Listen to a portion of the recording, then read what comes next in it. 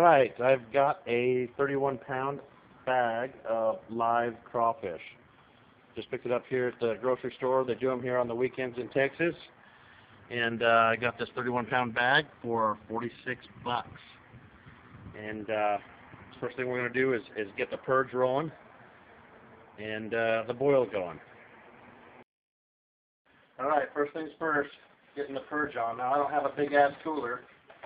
This is the PoorMansGourmet kitchen, so we're just going in the sink and I'm going to purge them in here. This will be fine. So you can see they're real happy to be here.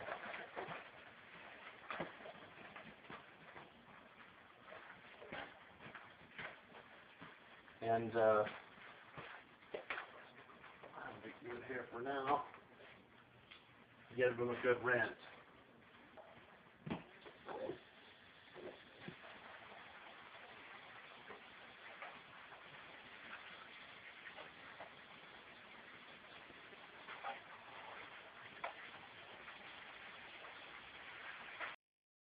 Alright, I've given a good rinse, and now you can see I'm filling them up with water, and as I do that, I'll be covering them in some salt, just to get the purge going on.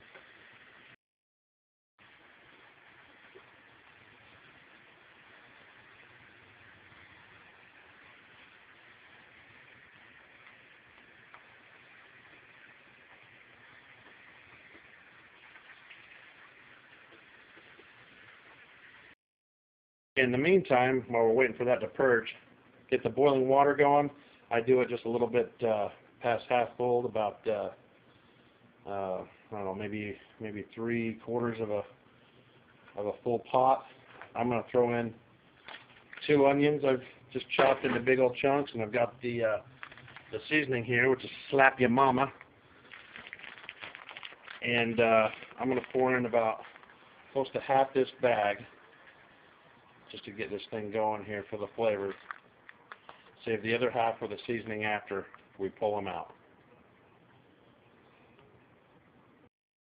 There we go. Now a lot of people like to put corn, potatoes in, whatnot. I'm not going to do it because I'm just going for the seasoning of the actual water. The corn, the potatoes, you can just eat along with it, but I just want the crawfish. So the onion's going to help the flavor of the actual boil and the flavor of the crawfish.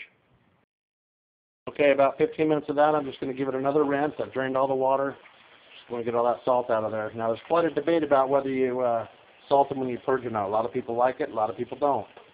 I just do it to make sure they're extra clean because I don't like to get the muddy, grainy taste in my mouth.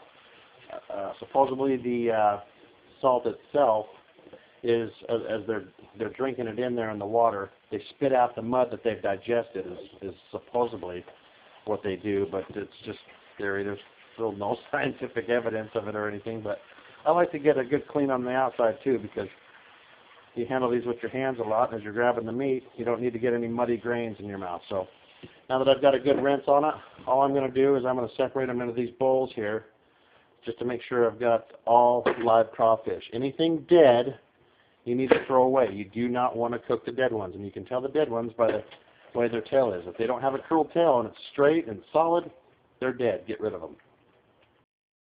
Okay, here we go. Live crawfish boil. As you can see, we are boiling. We've got the live crawfish, and we are entering the tub. I've got a few overboarders, castaways. Get them right in there.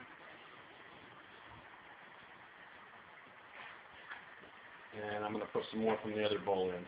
Fill it up to the top. Alright, there we go. Filled to the brim pretty much.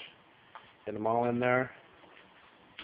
About 10 to 12 minutes is what you're looking at here. Cooking these bad boys. Alright, my bad. Not 10 to 12 minutes. I meant, about 7-8 minutes. Okay. Now, I'm just going to take them in a tray because we're going to want to eat these here pretty quick. And a lot of people like to cold shock them. You can do that if you want. You can throw them over a bag of ice or whatever. But I've got some hungry mouths here in the house, and they want to eat. So I'm just going to do it this way, get them all out real quick. Okay, that's one pan, and you can see I still got a lot more to unload, but I'm going to take some of this seasoning here, and we're going to shake over the top of it just for a little extra flavor, because it's good when you're sucking these things down, especially for those that like to suck the juice. We're not scared around here. We like to get into it, and we like the spice, we like the flavor. And there you have it, crawfish, live crawfish here with the Poor Man's Gourmet Kitchen.